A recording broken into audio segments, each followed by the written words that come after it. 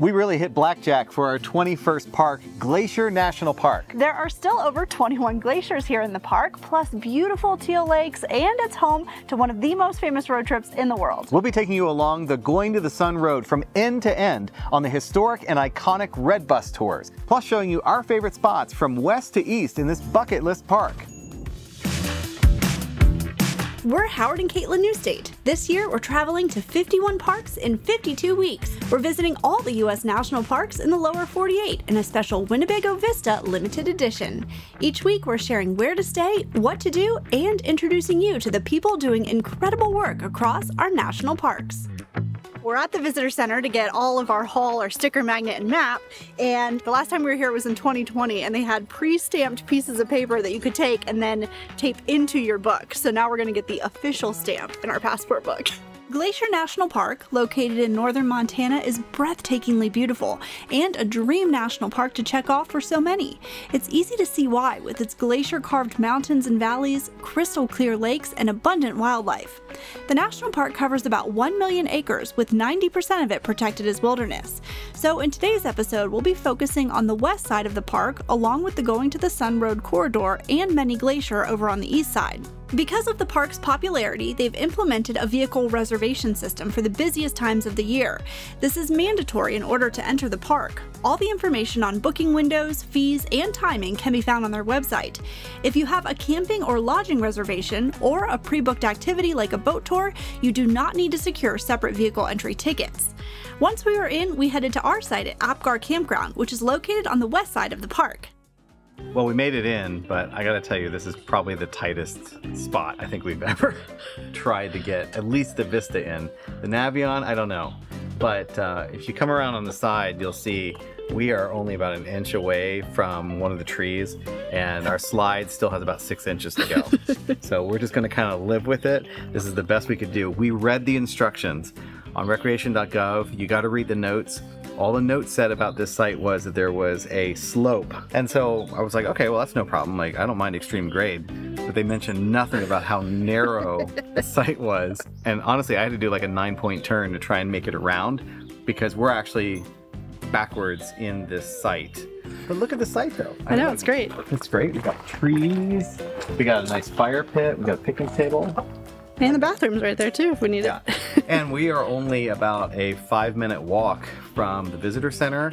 So we're in a really nice spot. Yes, sometimes you have to kind of try your best when you're trying to fit into the national parks.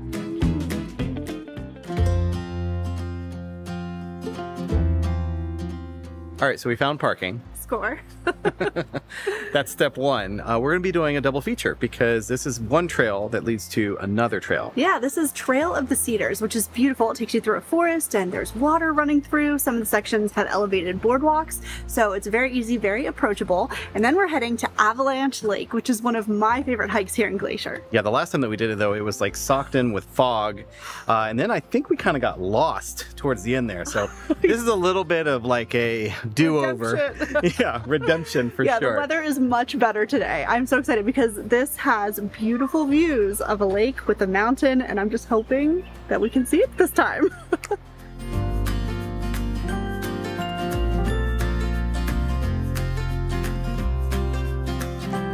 That is hands down one of my favorite spots on this trail. It's just something about the bright teal water with the bright green plants and then the gray rock and the contrast of it all. It's so beautiful.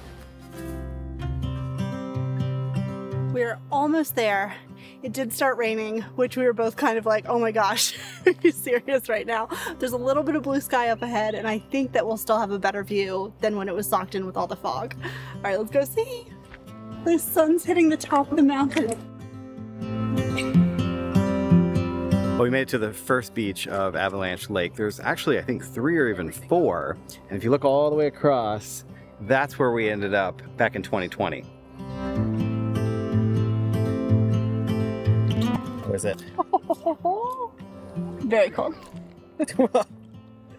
I mean, it is called Avalanche Lake. I know, I wasn't expecting it to be anything but cold, but it's very cold. So even though when we were here before it was super foggy, the lake looked much more teal. The clouds right now are doing us no favors at all. You can't even really tell how vibrant it is. But take it from us, it is a beautiful teal lake. And I just heard thunder, so we're gonna try to hightail it back. It is a beautiful morning here in Glacier, and we're getting ready to go on an all-day adventure on the signature red buses. Crown of the Continent, it's an 8-hour tour. Okay, you ready to go? And just remember, you are in bus 87 because there's a lot of buses up there today. The iconic red buses were the first mode of motorized transportation here in Glacier National Park. They've now been operating for over 100 years and transport about 60,000 people through the park each year. The original fleet of 33 buses, made by White Motor Company, was purchased for $5,000 each. Today, just one bus is valued around $250,000. Ford donated several $1 million to help refurbish the red buses, which are now considered the oldest touring fleet of vehicles anywhere in the world. One of the buses is still in its original state up at headquarters. I like my bus the best because I have the square windows, I have a dashboard. I want you to look straight down the road, all the way to the very end. I want you to look to the left and you see a shadow on the road. That's part of the road to the sun, and it's their mirrors that are flashing right now. So far, the red bus tour has been so much fun, and we have started climbing up the Going to the Sun road, which is very narrow and very steep, but you get the most incredible views out over the valley. We're seeing the mountaintops, we're seeing waterfalls. It is breathtaking. The tectonic plates started to come in. As they started moving against each other, that Pacific plate was so strong it went underneath that North American plate, pushed it 40 miles straight, it went straight up, and then it slid 40 miles to the east, forming what we call all our Rockies. And then came the Ice Age. And they started moving, and as they were moving, they were grinding and going across all these mountains and forming the tops of these mountains. So that tells you how big the glaciers were, over 10,000 feet. Just over my shoulder, you can see the hanging valley that was created by the glacier. You can see it looks perfectly swooped, and then there's a waterfall coming straight down from it. Beautiful. We made it to Logan Pass, and right before we got here, we saw a mama mountain goat with 2 little babies. They were right on the side of the road, and we got amazing shots of all of them. It was so cool. The last time we were here, it was late fall in September for Howard's birthday, and so the landscape looked very different. It had like vibrant oranges and browns, and it was very beautiful. And now we're here in summertime, so everything is green and blossoming, and it's very cool to see the difference. Logan Pass is the highest elevation you can reach by car here in the park, making it a very popular stop. There's a great visitor center and store here, as well as several hiking trails if you have the time. We still had a lot of ground to cover over to Many Glacier, so it was a quick stop for us before it was off to see one of the most easily viewable glaciers along Going to the Sun Road. Seeing Jackson Glacier kind of reminds me of when we were in Alaska and we did Exit Glacier, and they had to keep moving the trail because the glacier continues to recede. If you look over my shoulder, you can see how much this one's receded too. And these are the scrapings. As the glaciers came through, you can see how this all got scraped.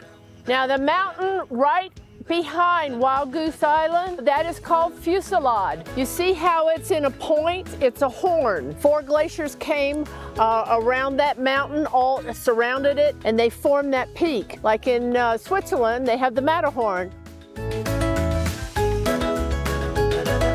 We're here at the beautiful Sun Point, and this was the site of 3 historic chalets, and you can see why they built them here. I mean, it's absolutely stunning. But unfortunately, in the 1940s, the Chinook winds, which are really strong winds in this area, destroyed most of them, and then they were eventually torn down. We made our way over to Many Glacier, which is an area of the park we had never visited before. It's often referred to as the Switzerland of North America, and you can see why. Many Glacier Hotel sits on the shoreline of Swift Current Lake. This is the largest hotel in Glacier National Park and has a great restaurant with picture-perfect views looking out over the lake. During our red bus tour, we had time to grab a bite at the Ptarmigan Dining Room, featuring a wide selection of reasonably priced dishes and drinks, including a surprisingly robust wine program featuring selected pairings available by the bottle or glass. That was so much fun. What just happened? We saw a ton of wildlife Oh my gosh, that was the most wildlife I think we've seen in a park in a long time. We saw bighorn sheep, mountain goats. Yeah. Today was my first time ever seeing mountain goats. And I had seen pictures of them, like drawings and like stuffed animals. You know, you go into like a gift shop and they have the mountain goats. And so they always looked super cartoonish to me. And they actually look like that in real life. Like the face of the mom was so like a little cartoon. Well, the mom also was molting. Yeah, so she was losing her fur. So she's not sick or anything. No. That's because it's like starting to get hot here. And so she's shedding all of that. But her face was so cute. Let's just talk about the marmot for a second because that caused a whole fiasco. Well, the marmot ended up going underneath the red bus. And then some people came alongside and had to shoo the marmot from underneath the red bus. And then it was somebody else's problem. Yeah. Because it kept like working its way down to other cars. The red bus is a must do.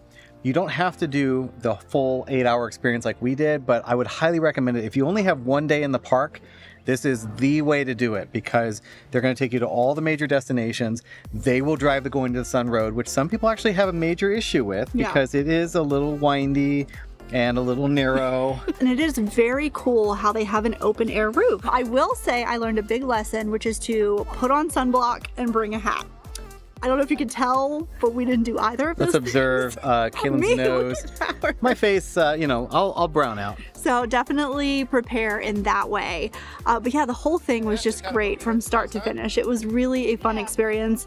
Debbie told so many different stories. We learned a lot. She's been doing this, by the way, for 19 years. Her and her husband. Absolutely incredible. Like, what a career. To be... Well, this is their post-career. This is their retirement. That's right. Yeah. And she also demonstrated a couple of interesting things, including what glacier dust is. That is what creates this magnificent teal color. So when we did Trail of the Cedars and that gorge that I love so much, that color comes from the glacial powder. And same thing with the creek up the street here.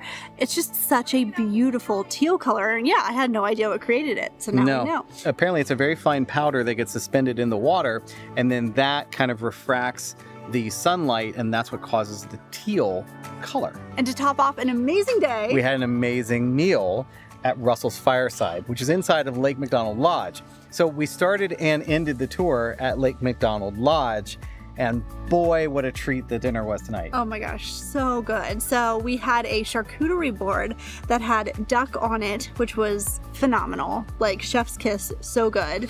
And the cheeses, it was like a goat cheese. You made like a little goat cheese, mustard, and duck. I can't help it. With charcuterie, I know it's not adult Lunchables, okay? But I like to make my little sandwiches. It was very good. Yeah. We think having a meal at Russell's Fireside is a must-do when you visit Glacier. The dinner menu features dishes using sustainable, locally sourced ingredients. Howard had the farm-raised steelhead trout, which was sourced through a Native American partnership, and my steak was cooked to perfection. Make sure you save time and room for an incredible dinner here at Russell's Fireside. Well, we always recommend ranger programs because if you want to learn more about a place and go deeper and behind the scenes, ranger programs are great and they're free. This one was really interesting because fire is such a huge part of the story here at Glacier National Park. And as you're driving through, you will see the remnants of several of these fires that have happened over the past few years. So it was very interesting to learn a little bit more about how it affects the area and how they treat fires here in the national park. So there were 6 major fires in 2003. So this is a map that shows all of those fires in that year. But this was the Robert Fire of 2003. It was a human-caused fire that was outside of the park, and we needed about 1,000 firefighters to help contain that. Before we would turn into Fish Creek, this is what that fire had looked like. Wow. So it was a huge fire, a lot of damage. They do want to just let it burn. However, if it's going to affect areas where there are a lot of humans or structures, then they'll try to protect those structures. And Ranger Katelyn was great. She came armed with information, but also photos, and really helped to give us a better perspective of what happens in a fire, even to this location. And whether they're offering a ranger-led hike on this specific trail or not, I definitely think that you should do this. This is only 10 minutes from Apgar Village, and it is a great trail that has big rewards. So you go out and you get beautiful views of Lake McDonald, and the water, oh my gosh, the color and the clarity is just so beautiful. Like, I was just standing there and watching it, and you've got boats going by, and that in and of itself is worth it to come out here to Rocky Point. Plus, it's not nearly as crowded or busy as other areas of the park, so this is kind of a hidden gem. Yeah, that's what I was gonna say. Like, we've only seen a handful of people, so that is our hot tip, is to come out to this side of Lake McDonald. So Lake McDonald is about 10 miles long, and the deepest part is about 494 feet. And then as you're driving down the Going to the Sun Road, you will see that this entire area is burns, like we had talked about earlier. So the rocks, there are a lot of red and green rocks that you can find throughout the park, and that's a rock called argillite. And so the red ones have oxygen in them, and the green do not. But very beautiful colored rocks around here. You can definitely swim and kayak in this lake. Dogs are also allowed to swim in the lake, which is very exciting. I think it's very exciting. But it's a great area to just recreate and spend the day out here. After our morning ranger hike, we decided to head back out on the Going to the Sun Road, which truly is an incredible feat of modern engineering. When Glacier was designated a national park in 1910, there were only a few miles of dirt roads here. So with the need to make the park more easily accessible, planning began on what we now call the Going to the Sun Road.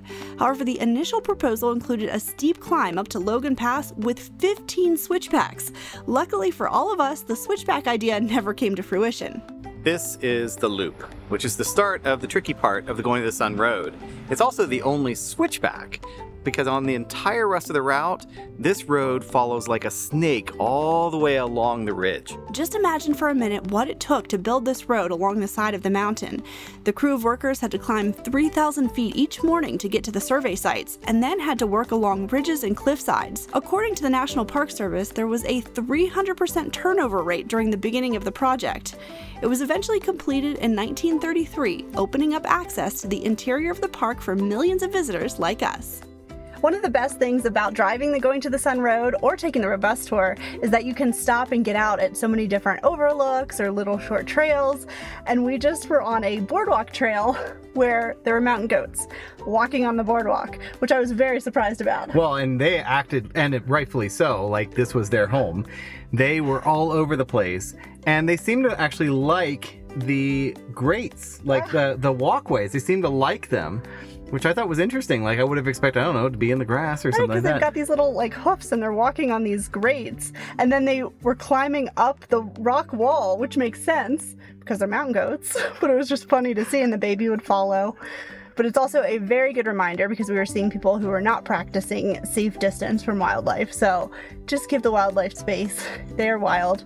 You don't know what they're going to do, and you don't want to be in a situation where they get hurt or you get hurt, because it's no good for anybody. Yeah, I mean, in the case of the mountain goat, it's not as if they can hurt you as bad as some other animals, but just because they're cute and cuddly doesn't mean you should get closer to them.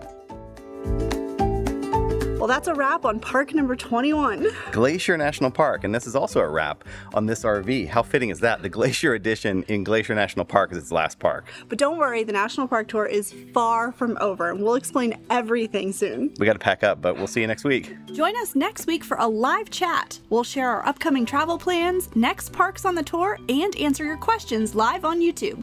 Thanks so much for watching. We'll see you next week.